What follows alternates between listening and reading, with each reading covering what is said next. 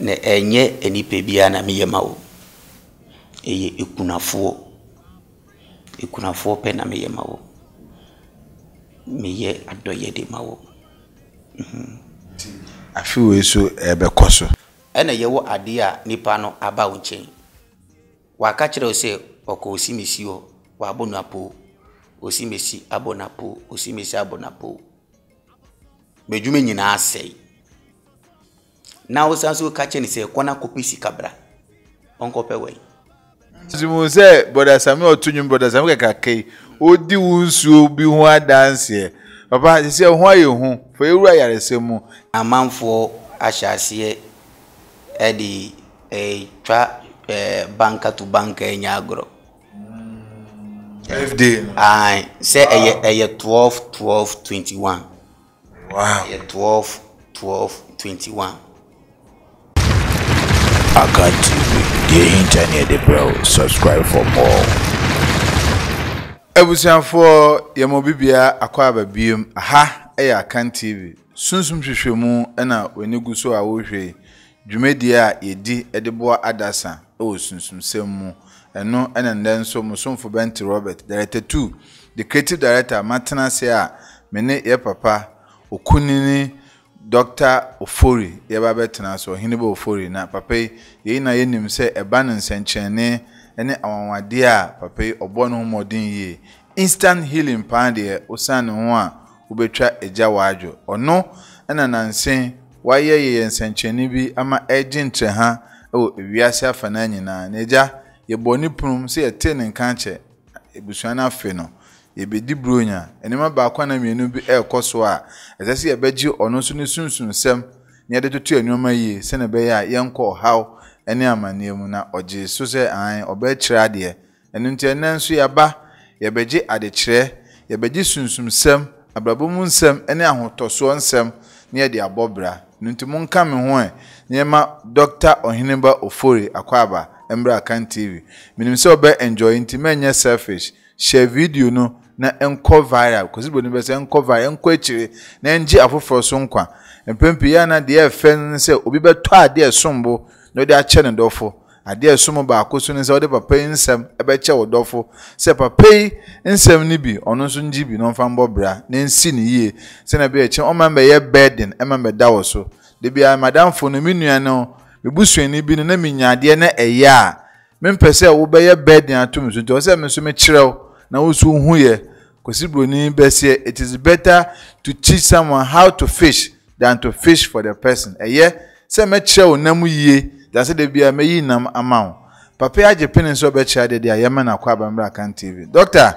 ishia ya che ye kra zele o jenche ha o baby a yenyame as in your bag advert be aware ozi mi your wife ozi enyame so na share the bag papa bibi aboko de adwuma ekoso oba de adum adwuma ekoso adwuma ekoso boni bi eni ho so many ajepan obo mode pa wa ma ha ye kama be ka ze ye nshira na ze ye de benti todo bisa question bi yo ma o baby na si nyame na nshira wa na ze wa wo nyansa nyame wa mfasro andom wo a oye nhwi ase enye yi nyame na odi eshira se eye adwuma a wo ya ma enipa de sinino na odi nukore ede ma wo na esi omu yi a na omuso akae wo enye nipa nyina na esi omu yi a omukae wo bakakra na omo be kae wo no se omo de nkae no eba oso fesisi environment ana upatemu se ne be ya obi ba na onye bebi nda obenya bebi amanada enye mbasem enye kohwisem enye koshibra but se eradia ma wadoma chedie na odi bo amanfo no sa amanfo so de ho asedaba yanka se di na fobo kohwi ba fire environment ni sene be ya dodo no aba o menye bibi ada ebi so dwanhwefo bia dwen ne ndwan ho powerful message pan because yeni momo anya mishra omo a omdo music akọwe ma edu baby na asan ye problem but watch it depends anya mishra wa you give back to the society. Exactly. Me ba hani brekuwai insu han munyina ye waterlong nyama bibiri ye de acha okurapo a ompe nanso obi wo hono ma otumi di ukonchia so ine osame yare mamia o ya di we mamia mema usi na domo no a ukura no otumi di bo ani pa na yeyi ma no no de achede ni ba ade nti na onfa enye efie yi o environment yi sene be ya enipe bia betumi anya kwan aba wonchen untumi ntena atechemu na wonka nchiro bi se bra na mindwale wo we bra wankasa no wa ifi ana so obi so obebo wa se obi sa no se wo nyame na wo de nwa ato ne so no ono wa aboa wo na se omboa wo ya ede nti na o se obetuma aboa me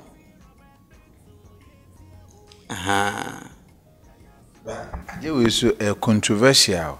en prempin ko fo bi so ta kase obi a wa ben no onya ne ho kesesem onifie onika otebebi wa ne ho basabasa but there also can so kwache be front to maso a utie ne din sa de we yebenya mu nkyeremu ai eto ebre pinu se odi sunsuma eyefin ena eyi edwuma ono hihye ne mrade mawo omo sika pi na wakache ose sika amama wonyina yi ede bia di nkosua ba kope ai abranti bi onye sika pi ode dakasi mu obetumi di wako ba na wakotonsa na ema rensa adamfo rensa ono di otiwo obedi den ose mepe nkosua ba ko nkosua na obedi no enu a ontumi didi bi odi nkosua mienu a obewu no piskane ye den ye ntinu so obi ayusu sunsuma eye detia ni niama wo kire onyina eye basa ba onyame honhom no oma sundwi godliness the cleanliness and enante ema ahotie ema ahofama ena ye dwuma ye nsu eye doctor edwuma nti doctor edwuma no wo hwe doctor edwuma no a meye na eno obi a oye konfo na odusini no nsusunye no kese ewo mu ase wo so the spiritual account no spiritual crap dey more don't know you comfort no you suman and we so you spiritual there na is spiritual say ye will be an dey media no white no a divine spirit of God and na omodi enante ye djuma nti eni didie oyere baako na odini na untumi wale mienu untumi wale misa debi yini kambra adoye no menye secret bi se adoye bi ba be koso 31st yae adena nka odi sie ana se edi kwa se ki etibi anu die every year bia na meye na enye enipe bia na meye mawo eye ekunafo pe na meye mawo meye adoye de mawo I feel we so ebe koso. Eye butayeni nhyehyɛdeɛ ɛne asɛdeɛ ɛnyɛ kɛkɛ. Ikunafo adɔyɛ no ɛnyɛ kɛkɛ. Sanity. Nti yɛmfa ne sɛ ɛbɛkɔ so 31st meboa. Sɛ wei no wɔn sɛ obi ba wo nkyɛn wabo obi wasa obi yare. Saa nkurɔfo nyinaa ɛsɛ sɛ onko da omokra ase. Omokra na waji no ɛsɛ sɛ onko ya ase da ma omokra se ne be yare no mo yare no ana problem na omo wo mu no embe biom. Inti no obi wo hono ma otumi ba si koye sraha ye betuma esra na dia ye obi bia ma but wonu mu ankasa no o patient nyina wo nyina no ɛsɛ sɛ onye total general sraha enu no eye divine odi yema okre bia na waba wo nanse no o bonu so afɔlie ana wo ye ni so amaso ade. Inti na nanu me kan se me no me bebia na waba me nkyɛn obi bia na odi me encounter na oye me spiritual son ana me spiritual doctor bia no se nipa no oye secure. Eye hadi se nipa no ukre tumi boni ana beyi a obi tuma destroy se nipa no because afi bia no minim dia me yema me spiritual sons and me spiritual daughters. Ene bi ni kunafo adoya me ba beye ya uhwe unko TV sui mitumi ye bi na makoye bi otakorade makoye obi wa hanom bebre chenyama bunka faso bebre ede me kunafo nyina na 31st bia na me ye no 31st no me ya yibiria new year ni mu no bebre wo honom a se bi de obedi kurapo eyede ma no. Inte mra nipa no nye bia odi na odi hye abrabo foforo na ase no na wo na wo ye me spiritual son me spiritual doctor na wo hono na a renew covenant na a renew life na a renew financial na a renew business maw ya sanity. Nti eno no ye covenant a eda me patient microphone tem and every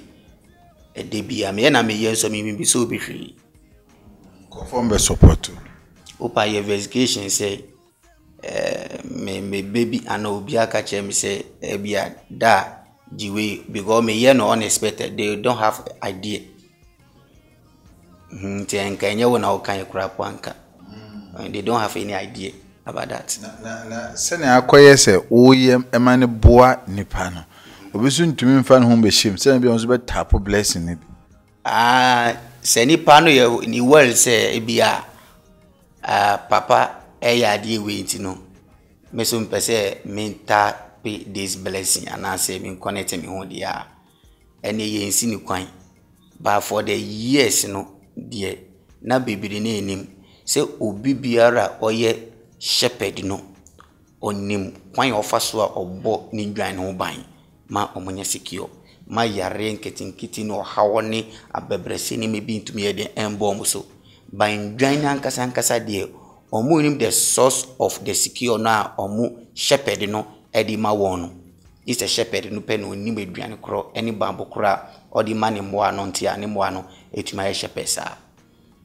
nti bia se wodi ehu e connect se bia o father ni mi anase me so me son ne na bia me baby a wafa me say spiritual father wa ye shepherd ne juma e koso business e koso ne ma e koso ye manual menjelo so no because e depend baby odi ni ho ayde ahye no na working goods kan so na on fa man say fa kona ye juma fa so mbraso na wa establish ni pa no person dey who dey more dey special say a spiritual work Because yes, you are say nipa no oyare na owu na ono kope moa no yes san kope sika fa bra egumu ahodro ye obi a ono oyare na yare na oyare no waba wonche mprimpri ya na waka chine se yesi na misumi yesi mema solution na nipa nya onto ena yewo ade a nipa no aba wonche waka chire se oko osimesi o wabonapo osimesi abonapo osimesi abonapo mejume nyina asei na osanso ka chine se kwana kopisi kabra onkope we nche so de pepe mo akro ya bia mo bi je mo ye nyanisa ye nyanisa wo se nipa no ekomode no o si ekomode me eduane a mekopa nyina medo nya mepe nyina me de ba nyina no nkrofo bi ta me a omope age fi mi nsem nti mi ko onum osimesi homoa se ombo ho ban mame waji eduane mufa me ko osimesi ombo ma ban no onu sa agi mufa ama eduane na mekura nyina sesi nyina asa ama ekomode me osis kan ko pes kan fato eduane bra Bobosi. No okoya na so ba. Kabra boro. Unti say psychologically no. What we say we too spiritual ya. Eya uma asembi ebe ka chiro bia no na odi echi. Man bi ba mi nchen of London for 25 years. Ini ama okra ye di bae bibia ye basa du bedi e di manu me ka kira ni se ejuma me ya ma wono obabo ka 3600 36 million osi ohine me bibia say o ma mi 2 minutes ya metuma kam sen kakra mi se me pe kasa bebedi ti metuma ma 1 minute. Nkrofo din oboye embre wo abrochimemu e wo Ghana hanuma ni property nyina fini semu no enya sem ketwa Spiritualist anase wo bom spiritualist asofo duduo no ya asofo eni duduo no ya akonfo nyama na obom bebere obi entuma ambo na ni property nyina fini sa no claim so mbo nipa ahan inti se nipa se na ono wa ba wonchen no uso stinse se eni so obi ebu a medium family wonti no kwan e be fa so a osika no betu ameye wa de na ma ono kopebra debi yenya ni sa nti onu mi di ameye bibisa anse tisisi ya no aina ukura osida misike nyina mi kura o misem nyina enni sisa fama mebano tunasemeba mi ye ni mama company bi o abrofobia na ope contract bi si kona ko yusu o si mi fami se odi afako eno di koy 1 week gba contract ni ebe mu gba another week oba no be ma me 4000 wow oh say ni ana nka me pe no obe ma me 4000 abeba o ma me 4000 o wieye e no san so che me mani nyina esika o si da ade no kro o ma me kura no me nya ko bebia o na so niema me hunu ano oden nti sika no kura na wo kwa ka 3600 ba me di 4000 eden ene eba me sen ko biom yes enye kasa bibiri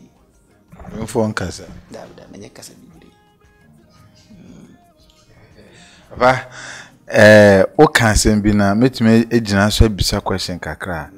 na o kanse nipa ni problem no o de echini ayagigi ne sika anko empempi de etien se so obi o problem no o ya na enko a sunsunfo no ma yeti ase se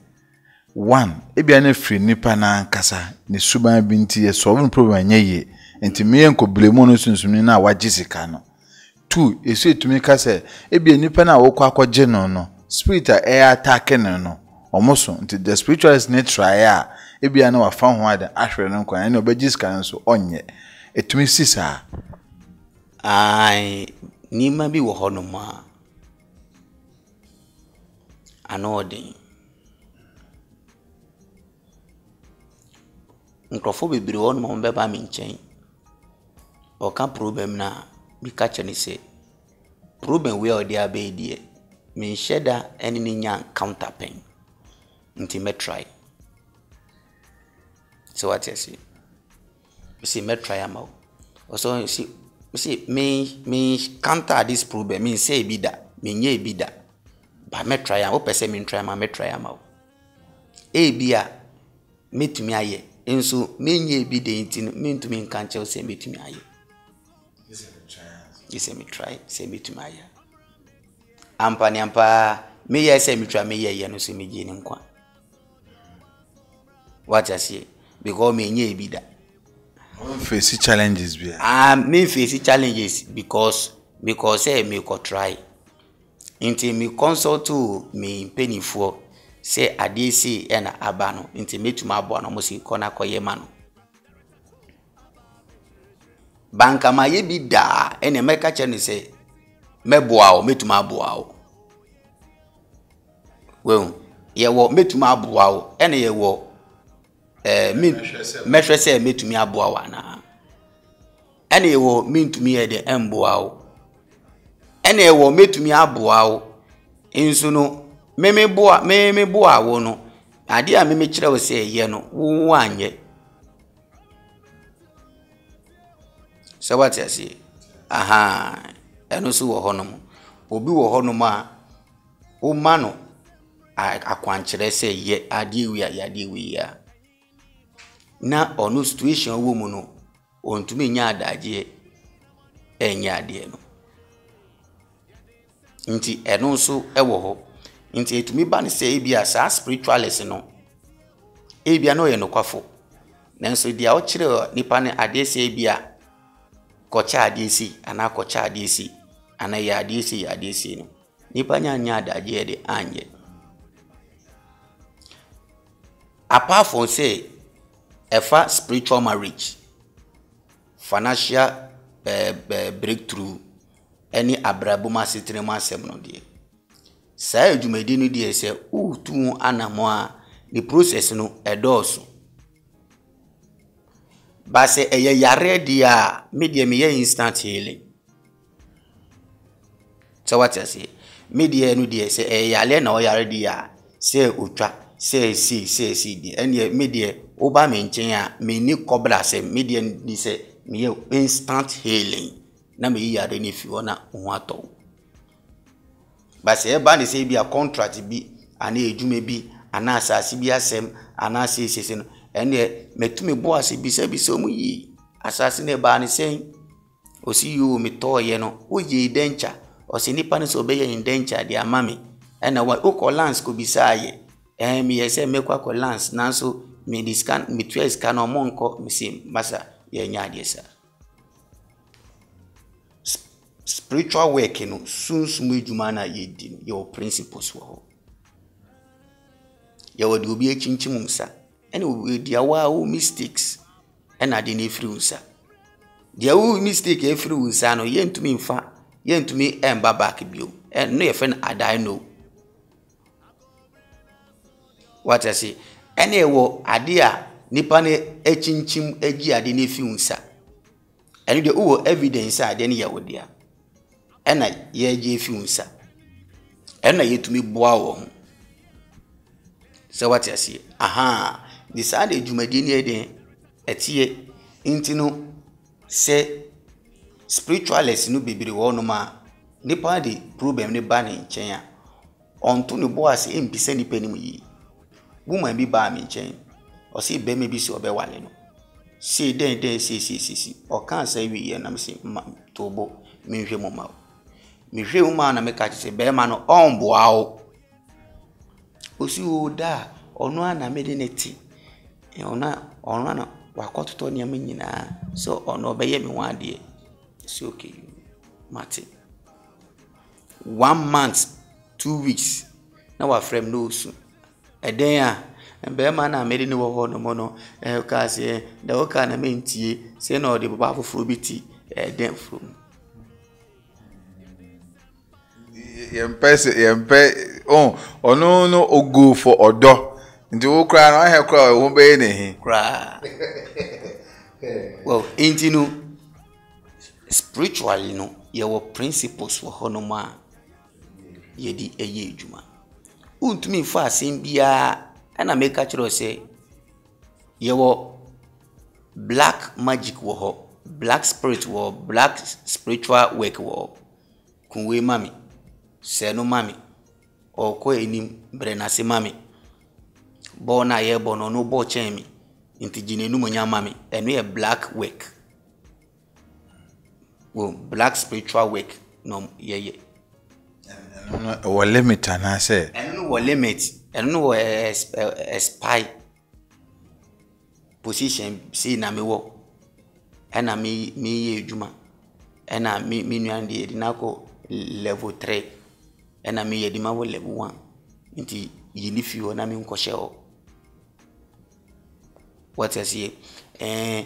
bona ye bono ono coach ni penase mpa nti ye fa mi di lady bi nya encounter e wo Russia no di Lebanese fo bi na eye ejuma na oye security woman na yedi ni ba ye no na ono no e wo night na night no se eboa no because ba ne sa day no otumi ye bibia pese onye okọ bank otumi kọ bibia ese onko bia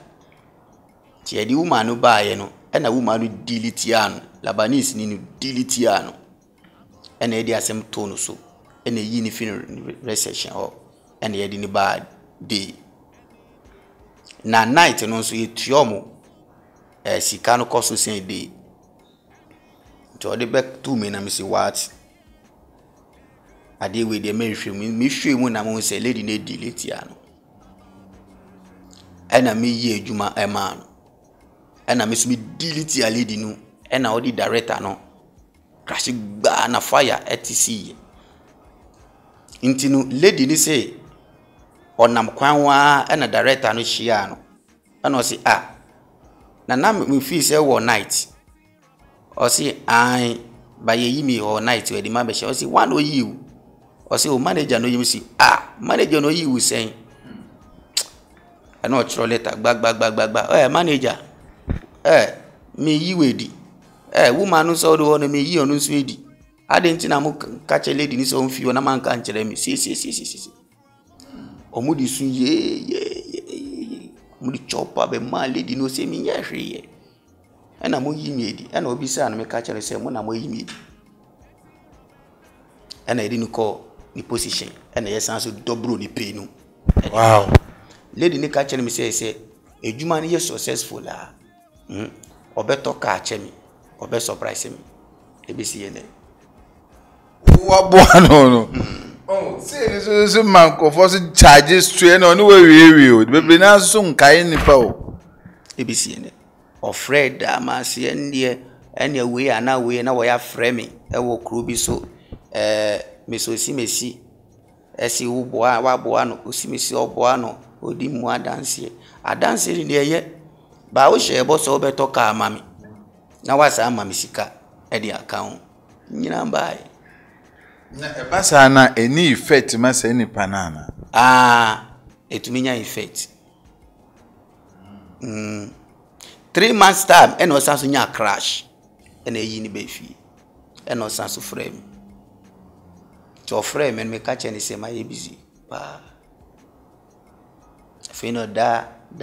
I'm sorry and my mommy ena me because we and then be a missing na nka say me face kano say mami wendi no kware the yiwe di ma ya dia boa wo si wa na kase obi wa na kasem afidi a me na me mfrɛ wo Debi anya ade sa o kan say ade no memetumi di ukodi a wo see we no obi no di me ho adanse de kire wo say wo be humi a memetumi a dan yeso edwuma na ma nti wo tumi tu be say metumi boa wo dia because problem bebre wo no ma wo counter o de kwa sofo ni akonfo ni amana bebre ntuma ambo nti why fed up by nipa de wo kasa ye no problem a nipa no wo no e marriage issue ena maituma abo nipa no ena nipa ni di adanse e kire wo ena mo hwe me video ena onya gidi nti ma abo awo a e say unsu dia waka no e say we de ndi so na che say abrabo no insa kona ansa ba no etuma e de aye ejuma oyi di ne nwan Common Dawson, a man susu anti, a baby papa, my husband may be why a baby no so. Bansana no, men family topic and man as we answer. Oh, yeah. And my family topic in number because a idea a body nipa. Nano me to one be by my dream and say, a dear crying a ma be D. Because me do by example, the very first day me bow ho Obomu Junction. Me we di nyoma bebre am say papa nti na me dream say me hu say why ade kese say but me so me hwe nyoma yusu wona anya ade edi nipa ko esu say nti ada ode me ba ha no na me say wow ede na ma papa kwa na okoso na me say no me bisa say ade ma nipa diye no eye sunsum na ma nipa diye eye dwumade na mane pedie eye modebo na mane pedie anase se na bible akase nyame nhye na mane pedi for no bredwuma no efa bi nka ho nyame nhye aso yankopon onfi soro mfa ade mbro abra wontu anamo nti e question a me ne me nkofo be bobo ho anam so no wo be the right person ma bisawo ade mane pedie abrabo no o boa eye okay enye or number 2 eye let go enye let's go number 3 eye truth enye trust as a 3 keyword.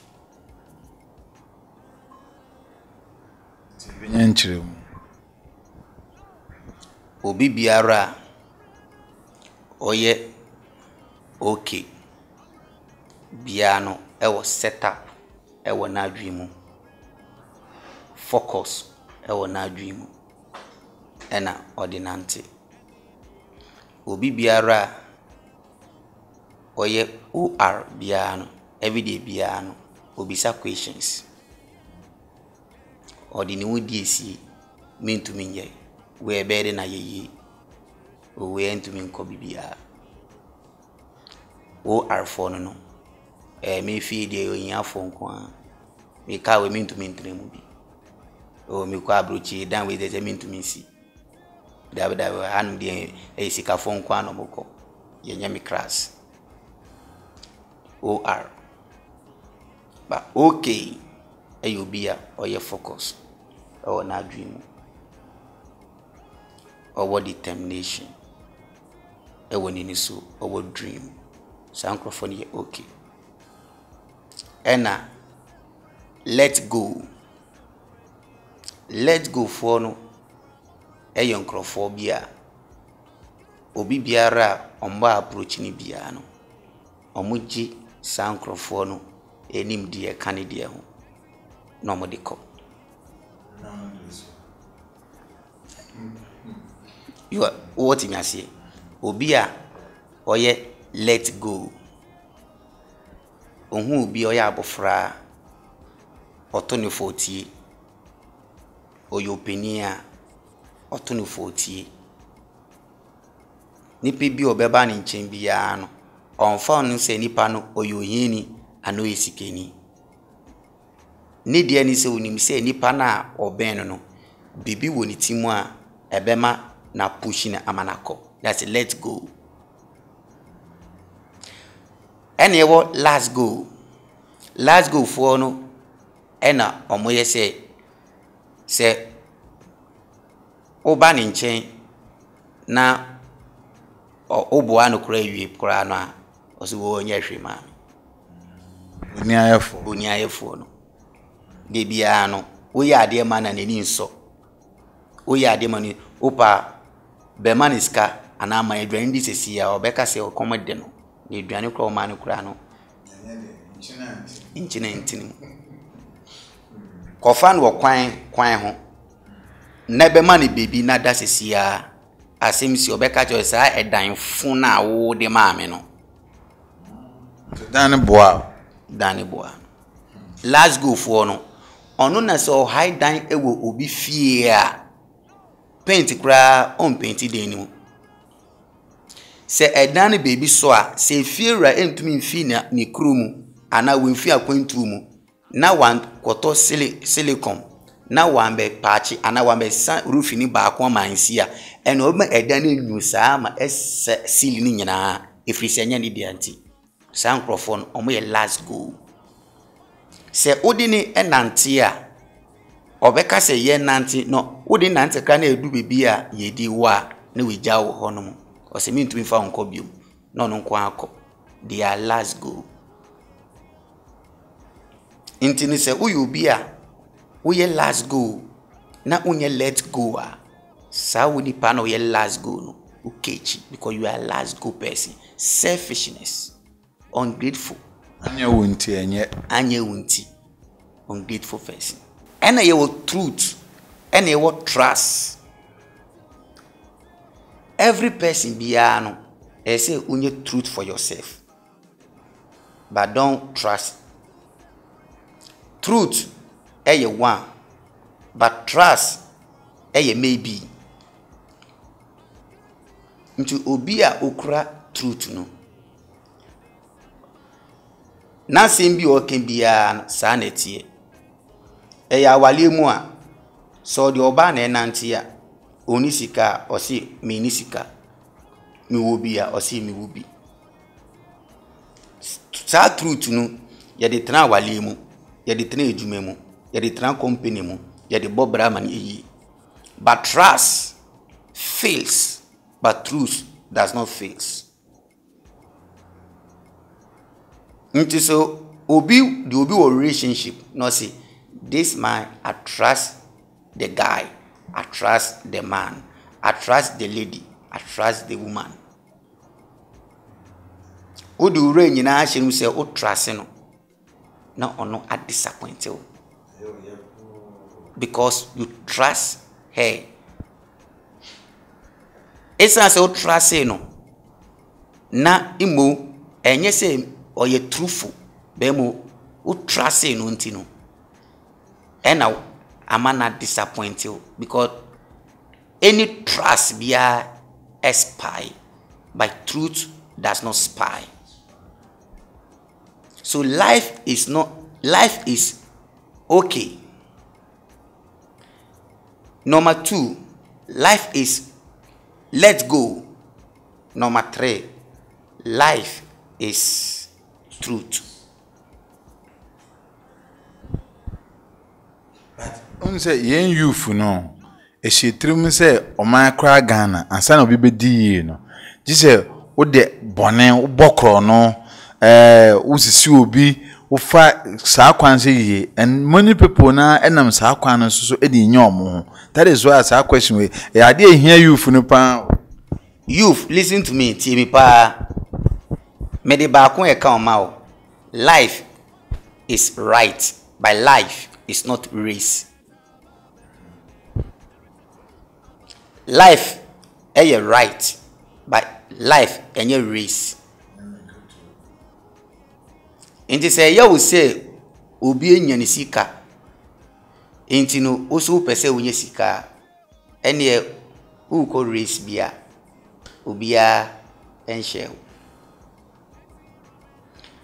Ba say eye u right say ade no say na tie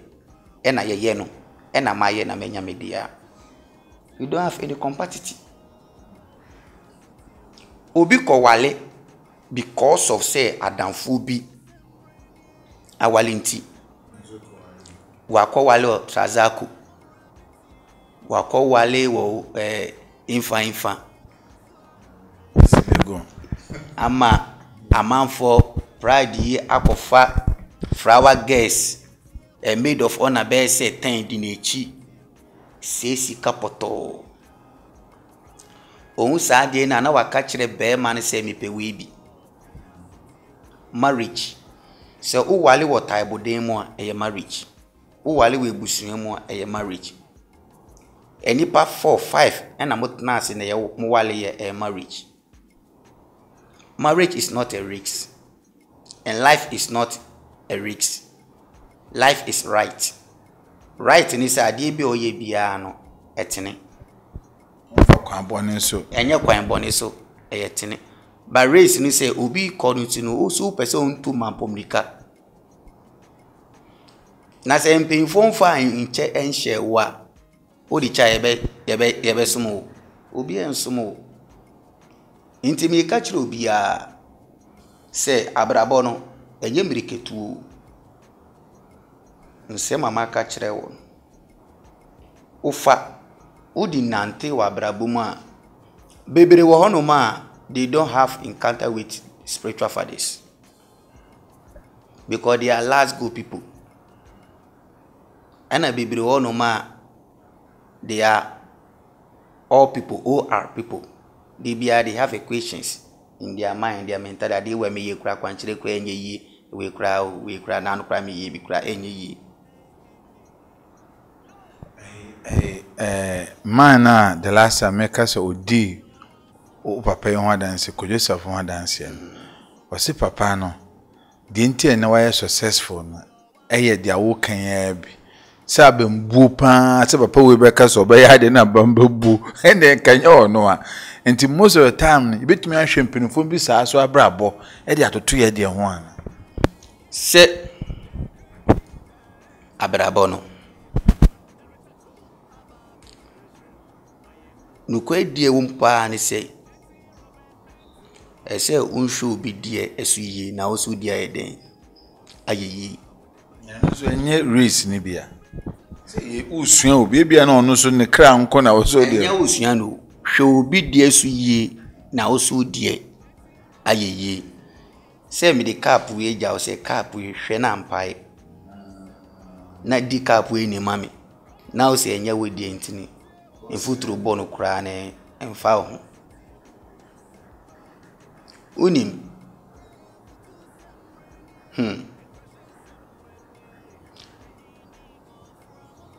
boy bia man be di ni nya encounter edan ya we si no o mane betena den ni mu ma nti boy ni dododo edan ni mu a ana ma no tu kwan nti tu kwan no ni 8 years time no buy o be wi dan no bibia eno ka kire boy ni say enche mesan kwa ba biom tine dan no de ebe ni se makoto asase bi wa anti no memo osika na wasi dan foforo na me si wie a na afi ni meja okwan na mahwe se obekọ ukruma na nti okọ no di ni chija abrantie no ena pa okoye ena abrantie ni kan se eputo me matra odi mu sa ayeyi ba o ba be si ba kon so na se me meji minti oko fifa inkrofu bi betiti raw foundation bi anwa poto man friend 8 years time no friend say kojo dan we wi sika na media ma on sika media ma wonyina ebi aka because they all catch him nyina me de ma o si me wi bibia mani bae no na waye dano si poto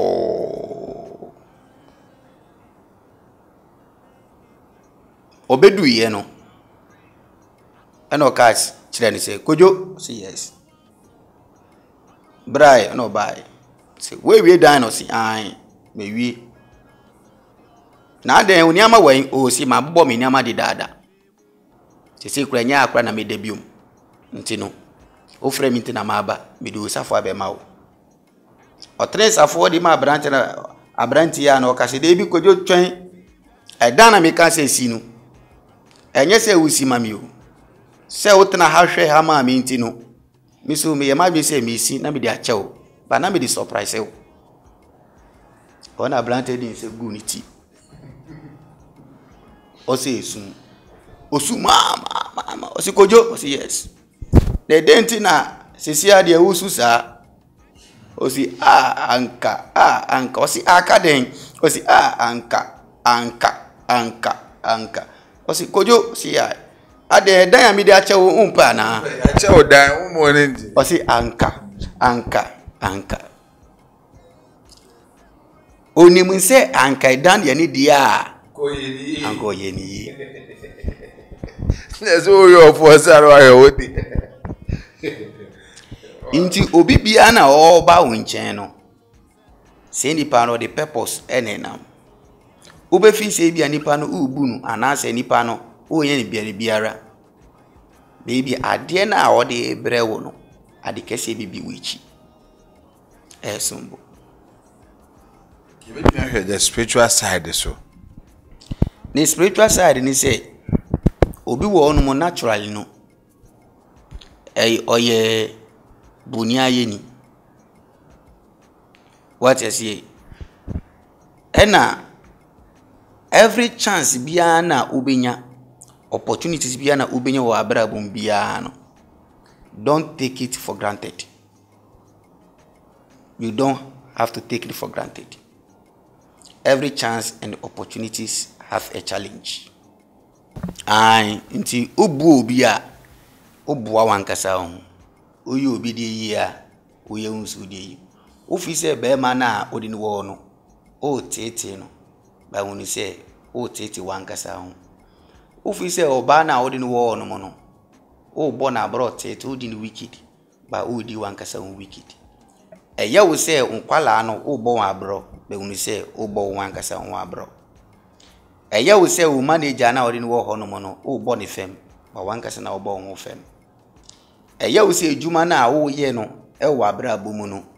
ejuma no enye wo di nti wo ye ni biara wa wo daachi e no ye ni biara ade bia na wo ye bia na on fa measure anto se wo be ye ni pepepe na wo ye no biara no wo di chia wankasa wo daachi nti se wo di measure etu obi abrabo obi ejuma ho wa wale ho wa sitene mu relationship mu na hunu se mediade we ye obeyi a ebeye ni ya me mfa anye no be meyi mitumi ndi ni boni si na odi nante no kwere mu a me ka kire o se wo okotroko enka fam de biara da ba se wo relationship bi mu na ye o se obe nomo no e we die so oye we me men nomo no me wi ana me jana brabo ama no o nomo wankasa ho o woman we me mfa no kosi bebia men nomo no na ma jana brabo ama no o nomo wankasa ho unu se susukuru we bia na obesusuo no sa sukuru ano ye di besusu.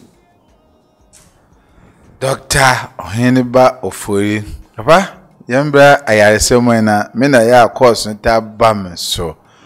na me yare na we na dance so de bi so ba papa ntena yenhwa yaresa Ghana fo bebre na tito mo tu kwan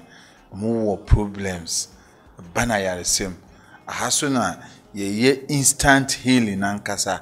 oba ne de ahaban ato kom wogina haban so na ho ato kofuro be na hunu se eye magic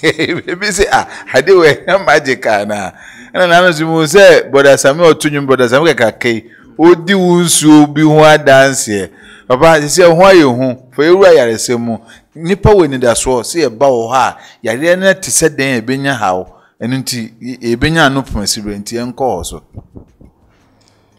a doctors for nurse for police for, soldier for, MPs for, lawyers for, mpanyinfo bibiri. Enye kasa bibiri. Meme die no say fili gadoji ya geni dahama wunie minie dok adisi na yemi boame simple oba me nchen a obi wo no obeso on kireche na nsem nyina enko eti enkosoro eno nyami enyami ka kire me se me problem ni nti boame enu ne hiame because me juma na me ye no enye kasa bebere juma o me kura solution power obo ade adi amame no ano odin e wo Ghana ha ena mpenifo a omaba me nchen a ma bua wonu ehun se we die enye tutubi kohwe ade eye power nkasa yalesano yemfa ma wa untumi ena nano na me kase ayaresano egumu ahodro baku miesa so what asie ye wo bia oton edro upe edu atra koni nchen koto edro woni nchen obeton bia ma ena ye wo bia oye edro upe so onye edro ma wa koni nchen obeye edro ama o ena ye wo bia odi edro esan yare ye no ye de edro no ena esan yare biko obi aton edro obi aye edro uti obetuma komo so obetuma ye edro ofe fichire uti nunum uti nyanya obetuma ye edro sisia obi aye edro obi aton edro na wan no de edro no esan yare enu dua so bi e ba senta nti ye no ye de edro no ena esan yare enye edro no keke nti na se wo ba ye hanomu a dua so bi e ba senta wo ba ye clinic hanomu a yin na ejuma na ye no e different e demonstration kukura se obia so obia wotwa 20 years 30 years 40 years 50 years so many years obia wa bodam na ye di na ba na ya san yare unse enye easy obia na bodam no unse enye easy unum se so de ofi kumasi fo nkrofo bebe o ma ba bebe no ma bodam a o ma echi nsa omo ba na ya san nkrofo no yare na afi no mo si inti ni waton se wonwa obi enu so abodam na ebe hu so mbodam a yom wonwa nti ejuma na ye no enye nkwala ejuma de bia mesi 50s titi ejuma nti enye ye de ye duro no bibi duro no a twedi ampo nyankopon di amaye no o se ye mfa nsa yare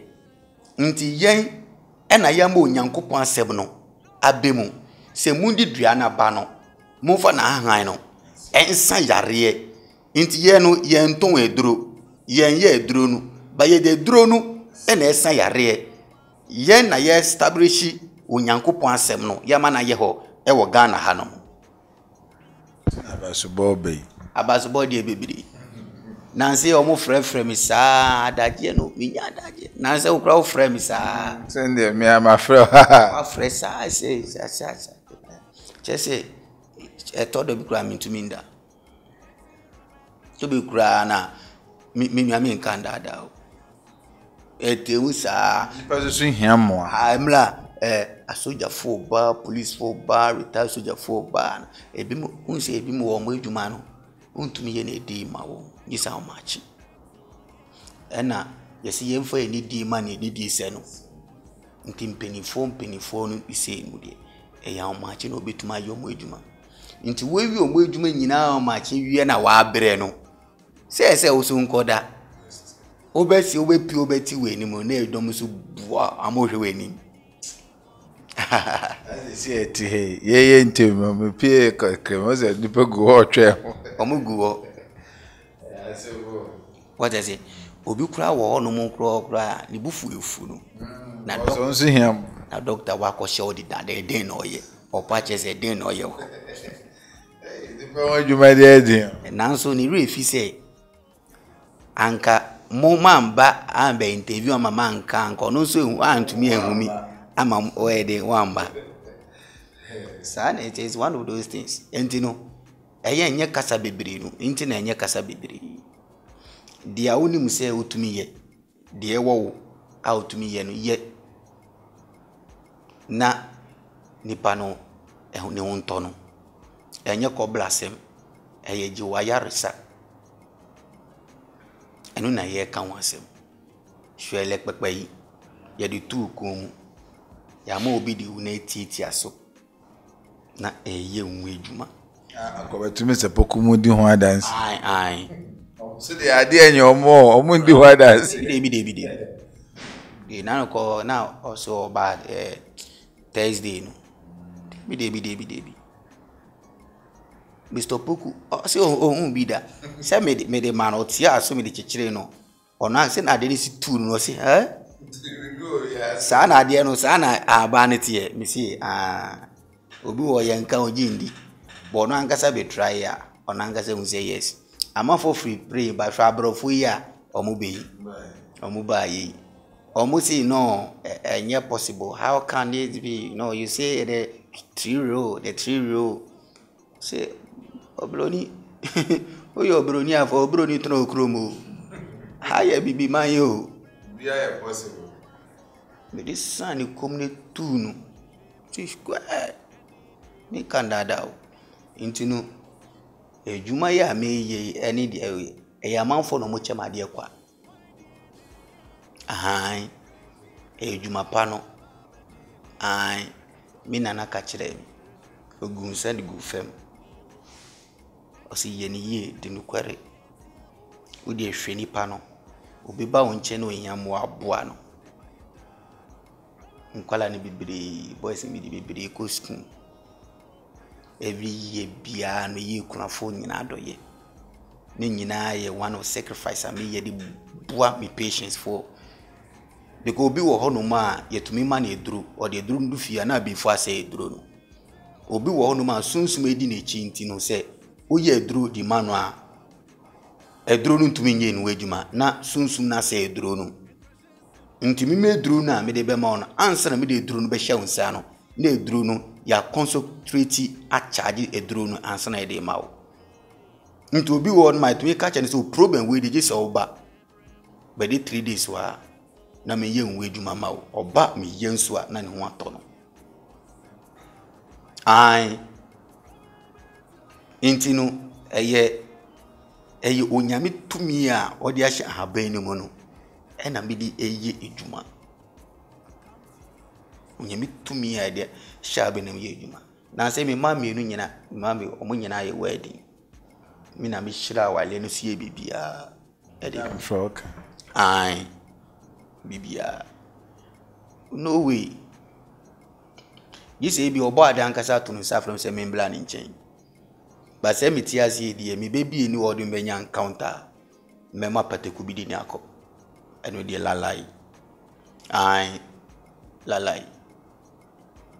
obi kura wo ho no mo a nkrofo bebere wo ho no mo a omo mba menim da insu de bia na bosum bia no omo chemi ade omo se ni misika si papa mo se me fanye den oh one odi men kasa mi a me pe wasem keke mi a na madisa de se odi me pe wasem keke na me madisa se bosum bia me chewa de mi se me nya ahwimo odi de bia me ba Ghana bia ma we odi just fabo mpa ma me keke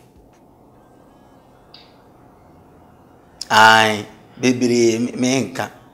me momo hweye me mo eduro bia me nyom hwe o se ohu mi a eno no aka se opese on family spiritual father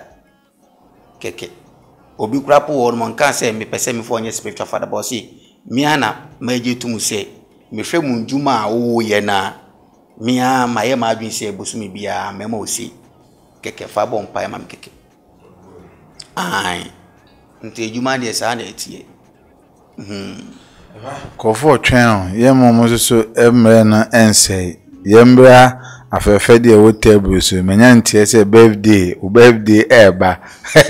yesi ya me ya aduma kosi ada e your birthday kosala so ya be krada we na be ye de enti a belated happy birthday with the baby come me there birthday no ho asem te say e be di ni ye ana birthday no ba ko for be we sa me intelligence o ground ako kai de se o maminda say say Nyankopon ama afi abeto no wate ba ko afuro ni ba ko aka oba de adum kwesi ade be me birthday enu kura na manfo ahyase edi twa banka to banka enyagro birthday say 12/12/21 wow 12/12/21 a manfo afa ne banka to banka de almost doctor o date di ebeto o date beto wow you know by the grace of God oba de na yebi na yesu birthday no yeguso edru na bedru a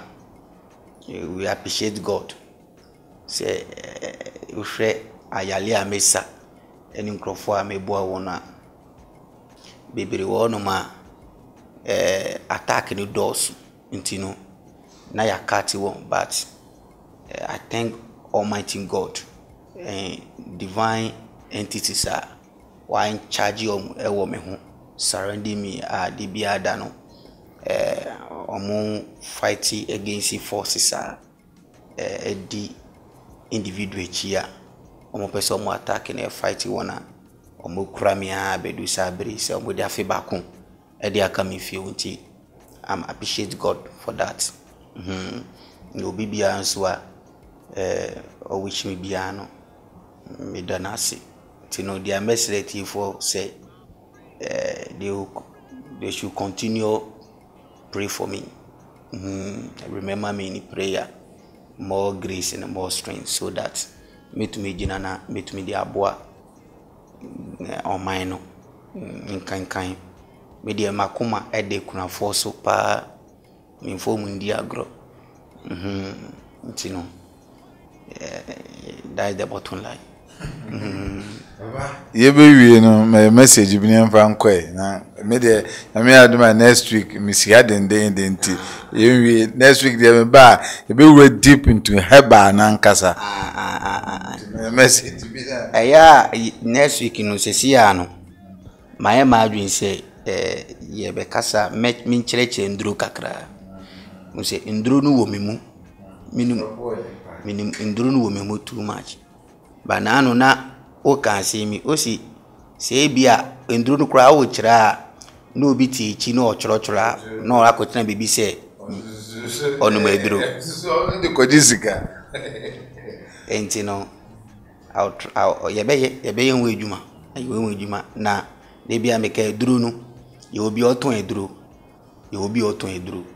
ana ye obi a o ye eduro ana ye obi a o di eduro no esan yare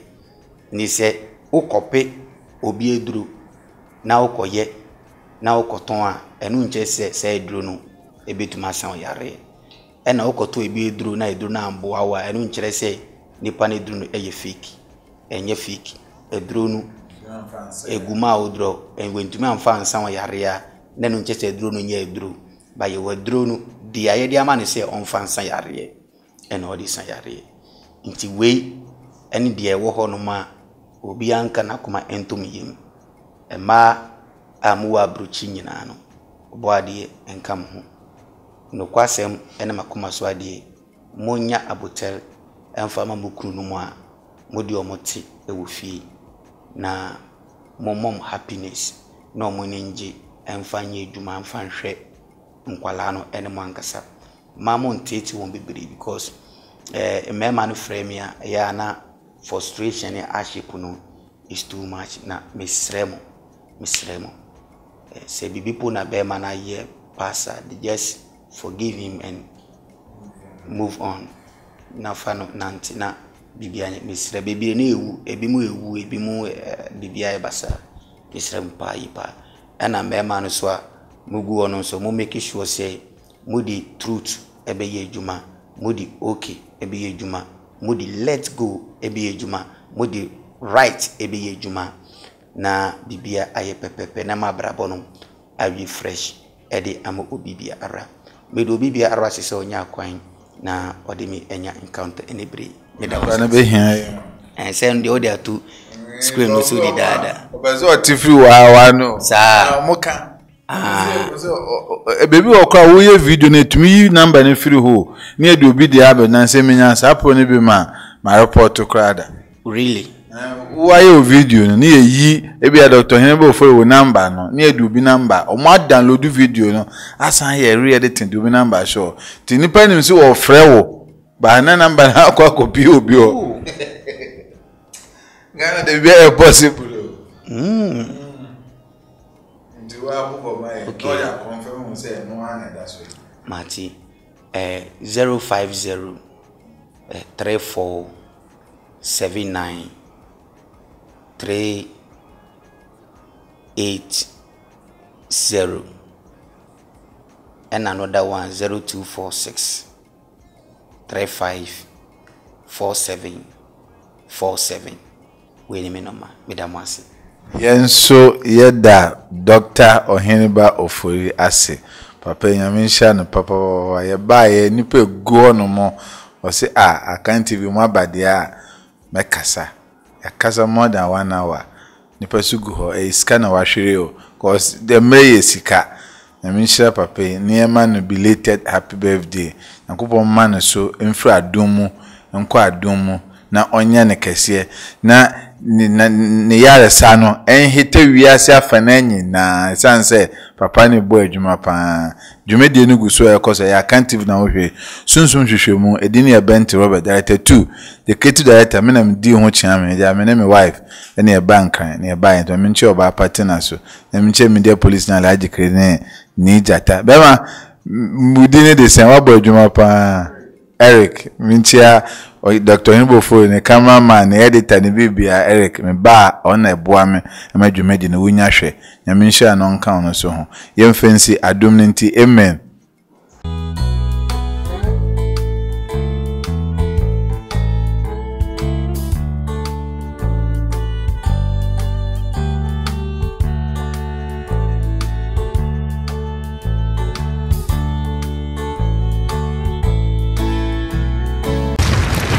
I can't TV, the internet, bro. Subscribe for more.